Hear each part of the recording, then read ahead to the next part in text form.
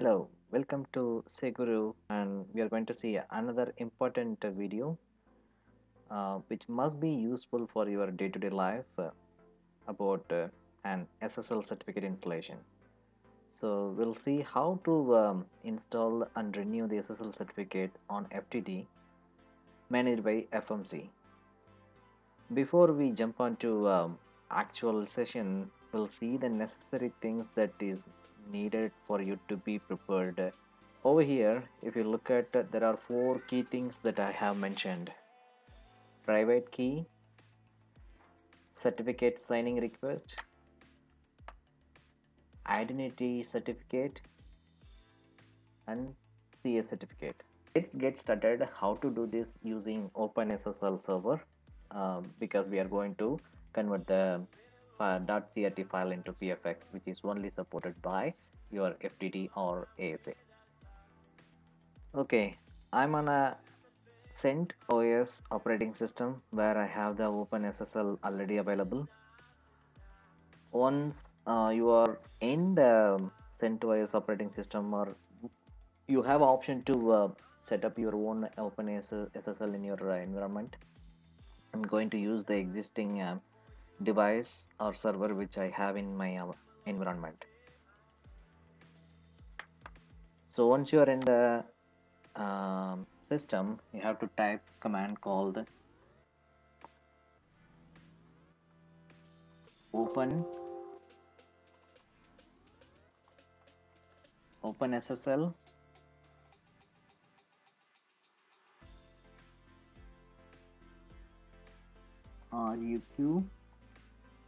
ruq -new space new key,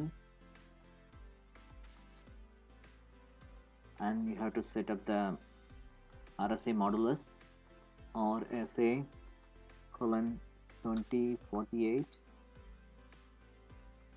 and then nodes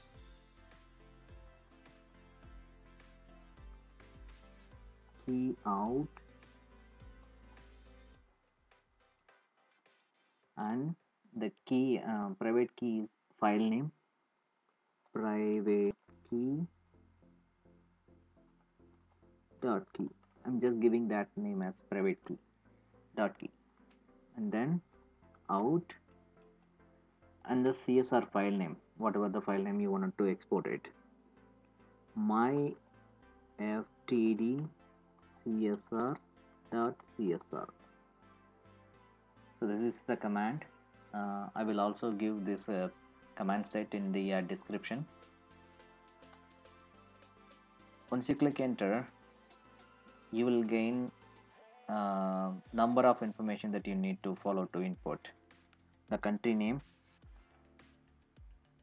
2-digit, state name, which locality,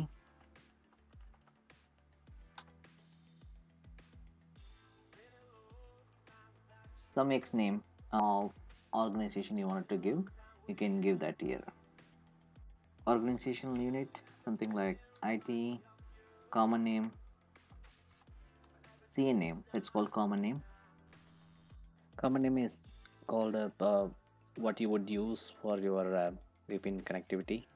So based on your FQD name that you are assigning, you can give that. You can skip the email. If you need, you can input the challenge password. If not, you can input and give enter. Okay, so with this step we are almost done with the CSR creation. SAP, once you log into your server, you will be able to identify the files that you have created, with the name whatever you have input. If you don't find those files where it is said, you have option to use find files option.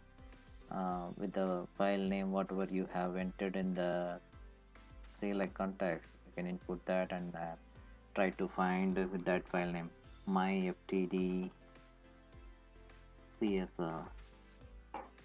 You need to send these files to your service provider, whether if you could use a DigiCert or say or GoDaddy according to your organization.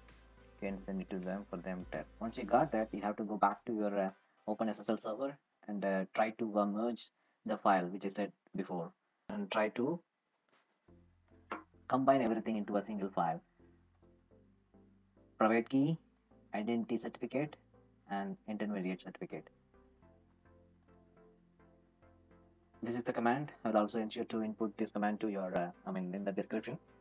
OpenSSL, and we want in the pkey.key format, and we are exporting it out with this file name FTD pfx.pfx, inkey and the private key where the location is already there, and then in the file name of SSL certificate that you have already received, and then the cert file, which is the intermediate certificate file name as well.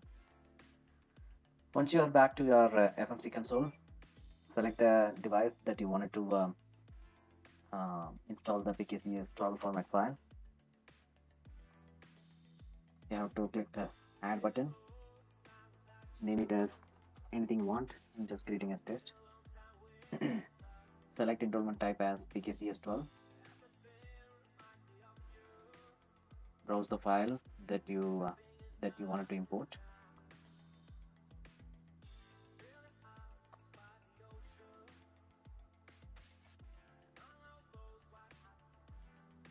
Passphrase that you have created.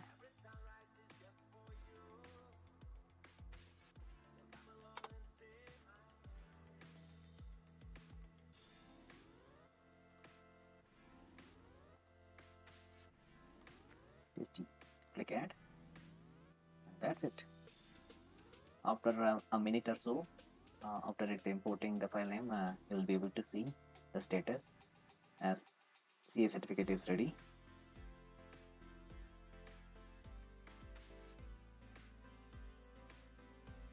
And identity certificate also is ready to view. That's all. Thanks for watching. Don't forget to subscribe my channel, and please comment, share, and look for any new videos in the future.